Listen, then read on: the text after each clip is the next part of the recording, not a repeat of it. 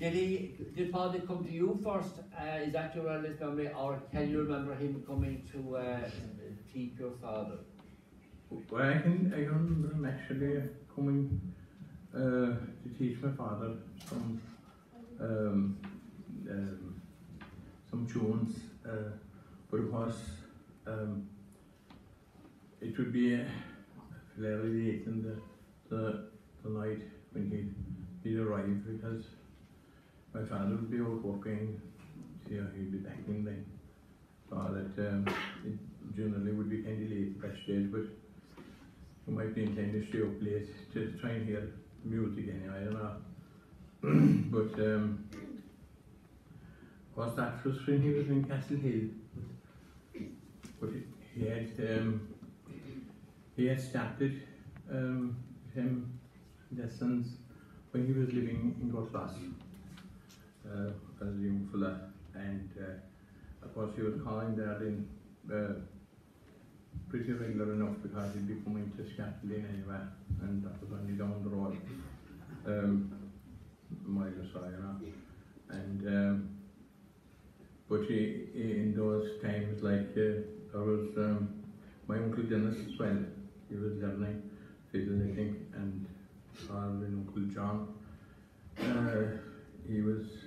He played a class, and then my father on the fiddle, and but he used to often, tell the stories of how that in if the weather was bad at night, when he'd been scouting, he'd call down, and he'd actually stay with him overnight. That's what I did that for him. But Patrick and that, I'd be finding out here in the chair next day, he's asleep,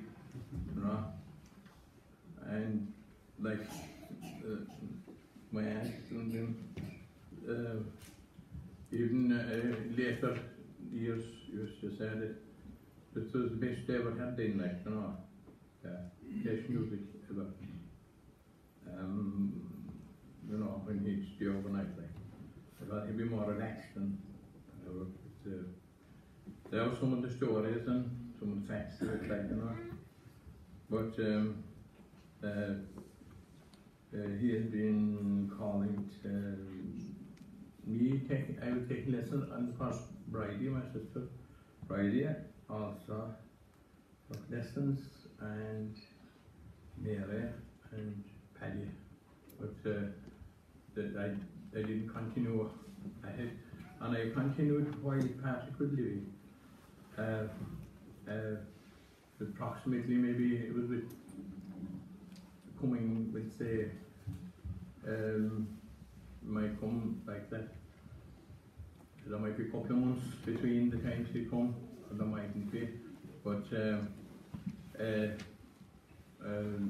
all the time that he'd call,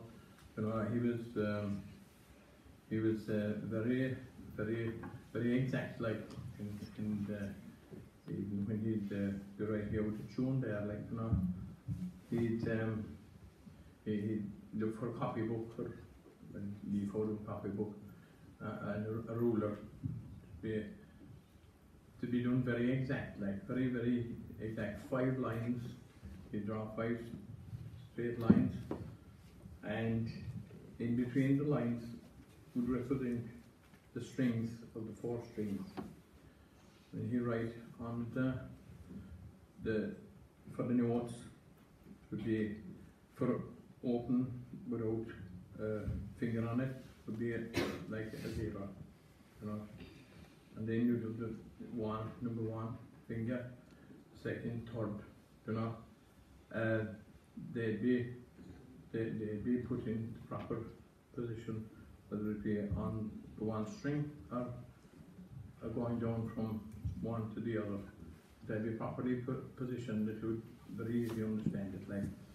And then if he wanted to under 1 bow, he'd draw a semicircle over it, and then it would be an up sign or either a down sign for the bow.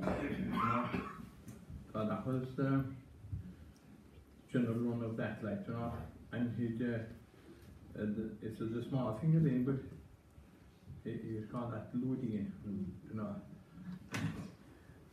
That be seldom like that might be used like, but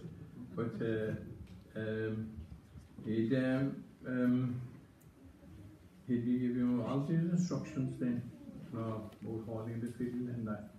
Yeah. Then can you show us how he taught you to hold?